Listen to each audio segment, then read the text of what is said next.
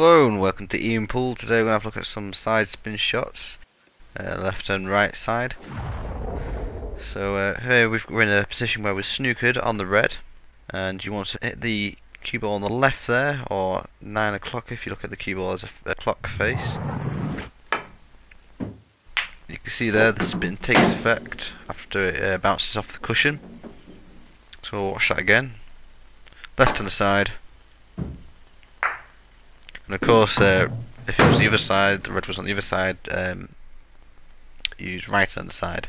So here I'm going to show the effect the cue ball has with some side spin after you've hit an object ball, followed by hitting the cue ball off the cushion.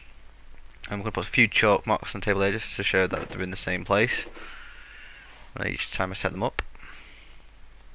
So this is just showing where the cue ball ends up if you use no side spin whatsoever.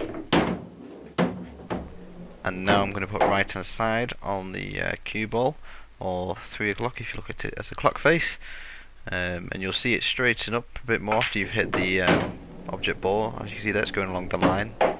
And next you'll see the left hand side spin effect.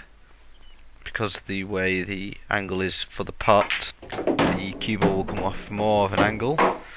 So these are really helpful for setting yourself up for your next shot.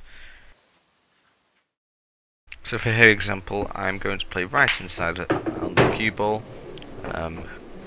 Great for the next shot. And what I'll do is I'll set up the yellow and the cue ball in the exact same places.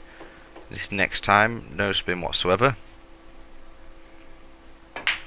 And you can see it comes off the cushion at more of an angle. And finally, left hand side. Bringing the cue ball all the way down the table.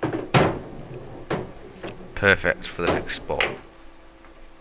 It's a good way to practice your spin shots, and hope it works out for you. Thanks for watching.